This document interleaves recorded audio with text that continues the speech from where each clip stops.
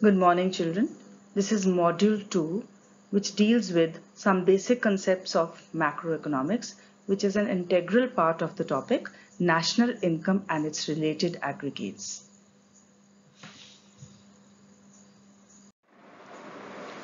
This particular chapter 2, deals with the classification of goods into final goods and intermediate goods, and consumer goods and capital goods. So first of all, what are final goods?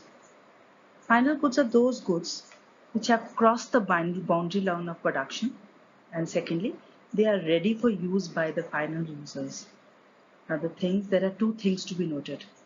What is meant by cross the boundary line of production, and who are the final users? Now when we talk about the final users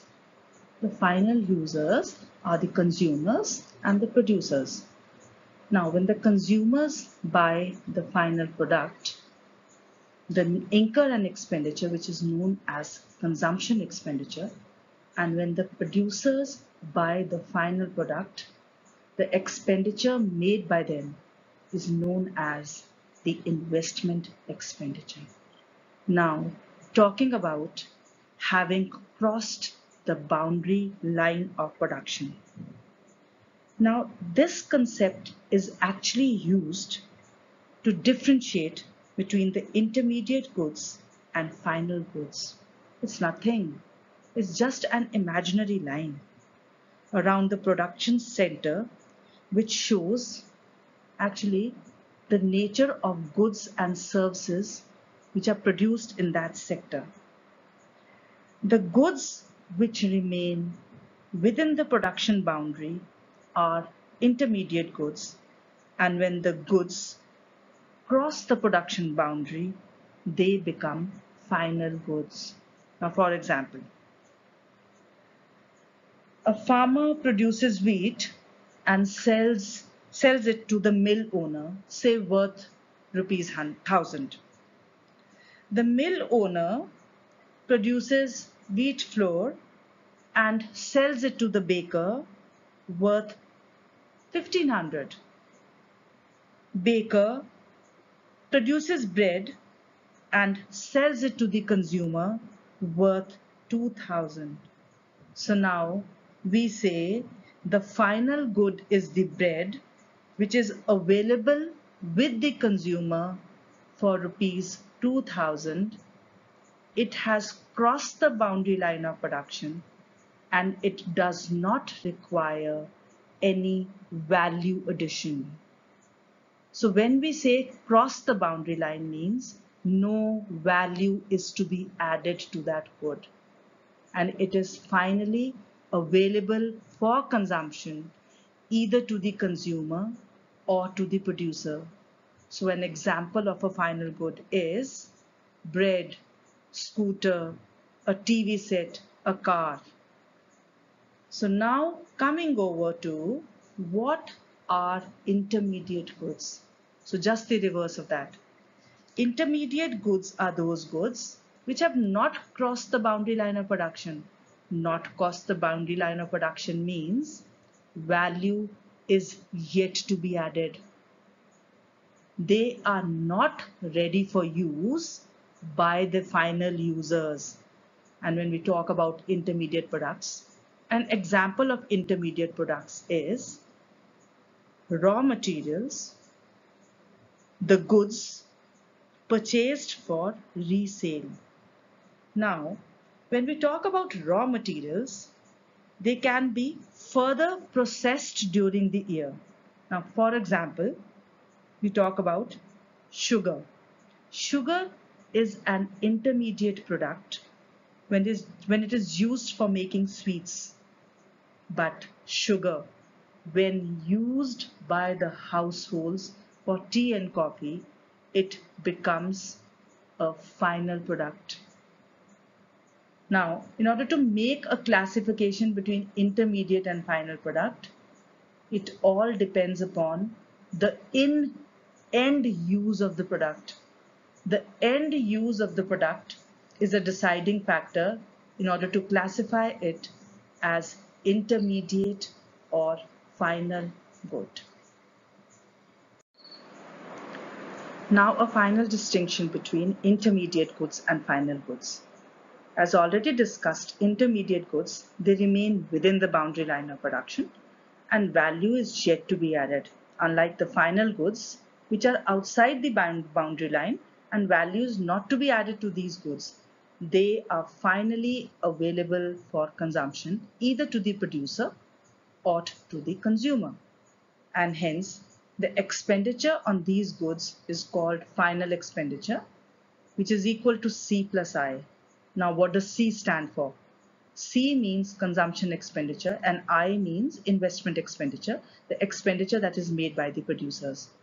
Whereas the expenditure on the intermediate goods is known as intermediate consumption. This is a very, very important word. Why? Because when we're talking about national income, we'll be making use of this word intermediate consumption very often. And last but not the least, the most important factor and the most important difference is that intermediate goods are not included in the estimation of national income, but in the compilation or computation of national income, we include only the final goods and services. Why? Because the final goods, they already include the intermediate goods. Because if we are including the intermediate goods and the final goods, it leads to double counting, which is nothing but the overestimation of your national income. The next classification is consumer goods versus capital goods. When we talk about consumer goods, they satisfy the wants of consumers directly. They are finally purchased by the consumers for the satisfaction of the wants. Example, bread, scooter, TV, etc. Consumer goods can be classified into three categories: durable, semi-durable and perishable. An example of durable goods is which can be used in consumption for a long period of time. Now, for example, your refrigerators and television sets. Semi-durable goods are those goods which can be used only for a limited period of time. Now, for example, furniture and crockery. And perishable goods are those goods which get destroyed very quickly, which are useful only for a single, which can be used up only for a single act of consumption. Now, coming over to capital goods. Now, capital goods are those final goods, and we talk about those fixed assets such as plants and machinery which help in the production of goods and services. They add to the stock of capital goods, that is, they help in capital formation. But then what is the difference between capital goods and producer goods? Now, producer goods are also used in the production of other goods, but the example of producer goods is raw material. A producer good can be raw material which cannot be used again and again, but it can also be a fixed asset like plant and machinery which can be used for a number of years. But then an important point to be noted is all capital goods are producer goods, but all producer goods are not capital goods. Now coming to the first part. All capital goods are producer goods. Now when we talk about capital goods refers to fixed assets like plant and machinery. They assist a producer in producing other goods or in producing the final goods. But when we talk about a producer good consists of raw material which may not be a capital good, because capital good is basically fixed asset which helps the producer in producing the final goods. Now, a difference between consumption and capital goods. Consumption goods lead to direct satisfaction of human wants, especially for the consumer. They are consumed by the households when purchased. Capital goods, they do not lead to direct satisfaction of human wants, but they are used by the producer for further production. And the expenditure on consumption goods is known as consumption expenditure, and the expenditure on capital goods is called investment expenditure. This slide deals with the concept and components of investment.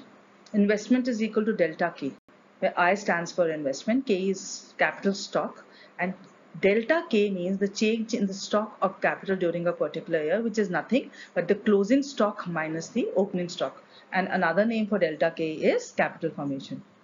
Now, when we talk about investment is split up into fixed investment and inventory investment.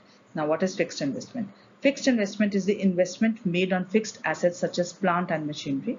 And inventory investment means the stock of goods that lie unsold in the godowns.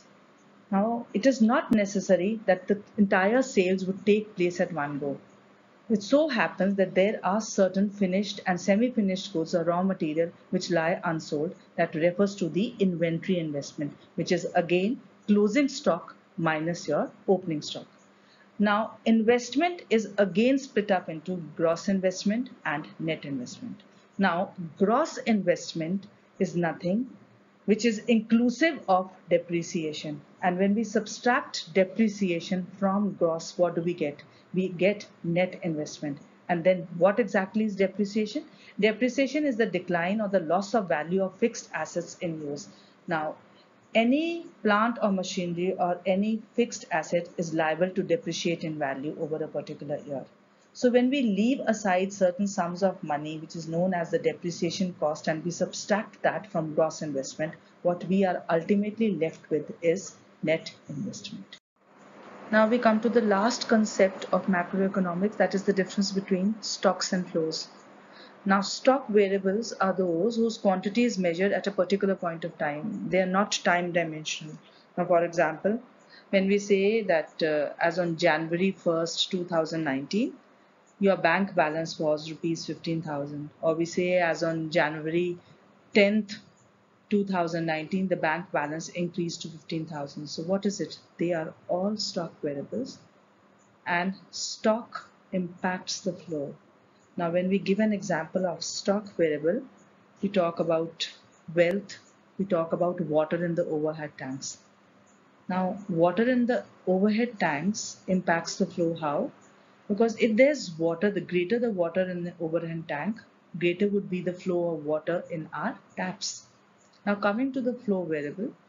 Now, flow variables are those where the quantity is measured over a specified period of time. They are time dimensional, meaning they can be measured per hour, per month, or per year.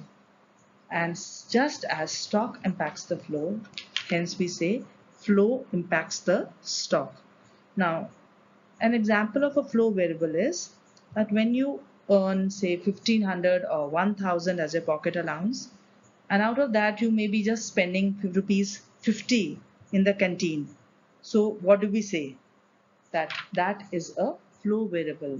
The rate of interest that you get on your deposits, they are all examples of flow variables. The water that flows in the taps is an example of flow variable. Now the difference between the two.